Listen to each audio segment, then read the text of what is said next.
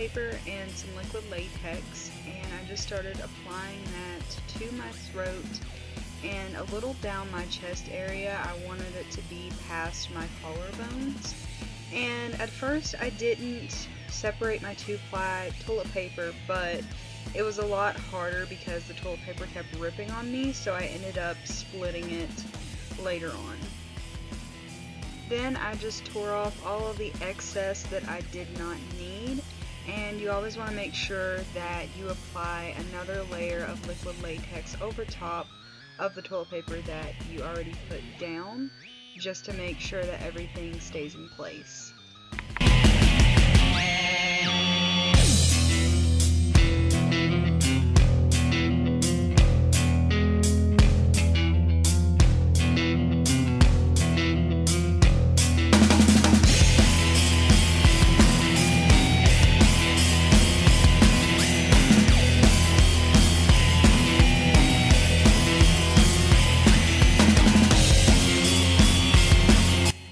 I believe that I applied about 2 or 3 layers of toilet paper just to make it thick, but you don't want to make it too thick to the point where you can't cut into it, because we will be doing that later.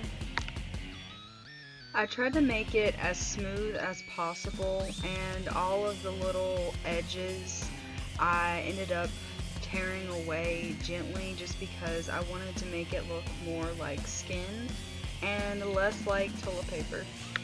Once it is completely dried, I just took a little utensil and gently started tugging a hole in the center, and then I used some scissors and carefully, not to cut your throat, cut it into a bigger hole for my bones. Okay.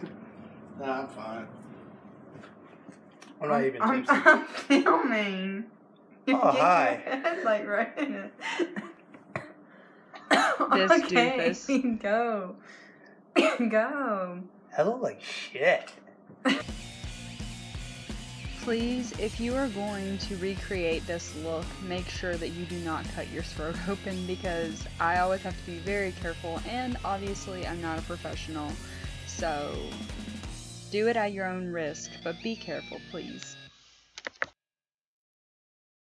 What a sweetheart.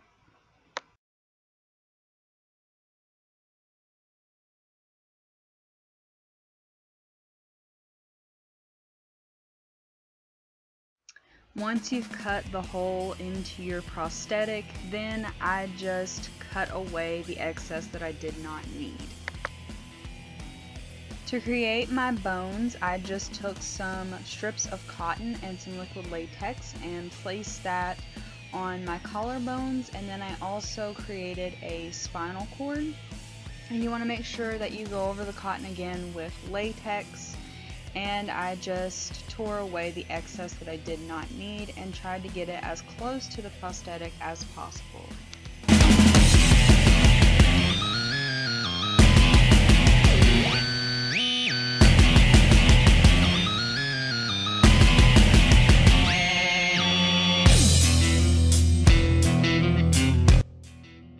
And you want to make sure that your pieces of cotton actually are thinned out, that way they don't look like cotton, they look more like bones. And always make sure to leave a little gap in between them, because it is supposed to look as though our spinal cord is peeking through.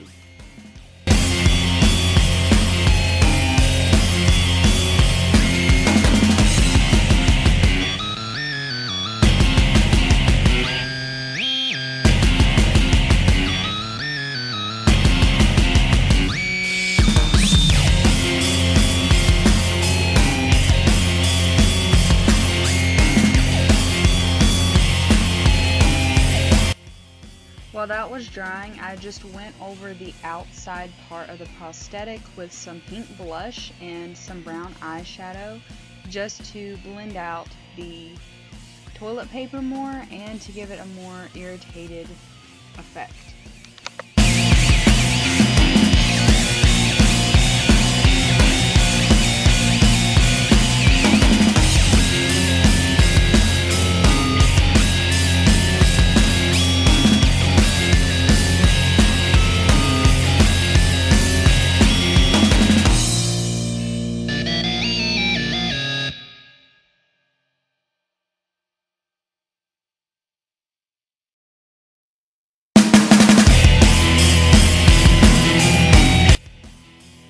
Make sure that you get around the edges on the outer part of the flaps as well.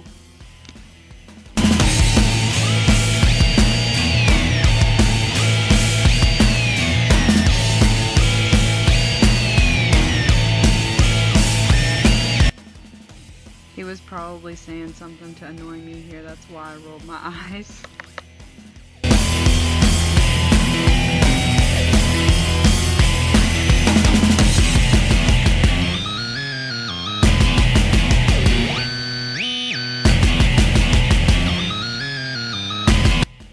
I then just took a black eyeliner pencil and just went around the edges just to make it look deeper. I went around my bones as well.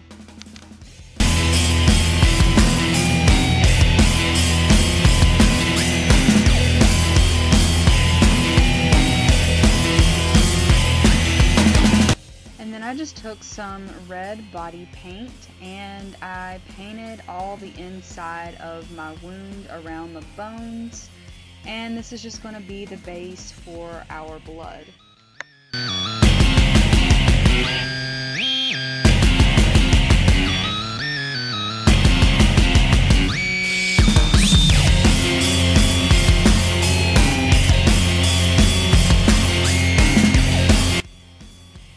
Make sure that you get the inside of the flaps as well.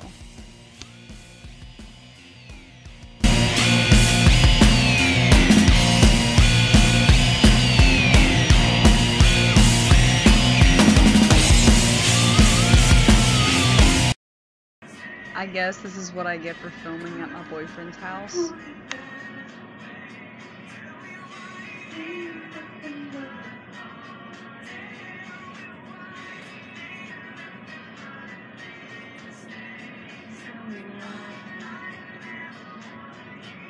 Stop.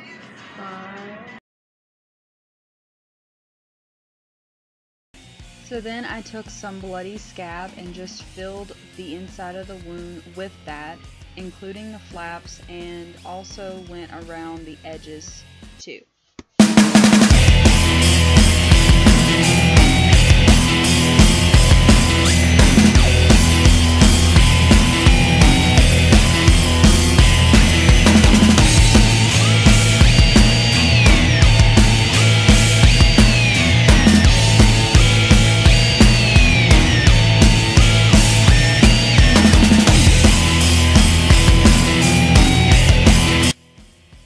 So then I took a liquid blood and I just put that over top of the bloody scab and also around the edges to cover it up more. And once you're done doing that, your look is complete. I hope you guys enjoyed. If you did, please give me a thumbs up, subscribe, and become a morbid maniac. And I will see you guys in my next video.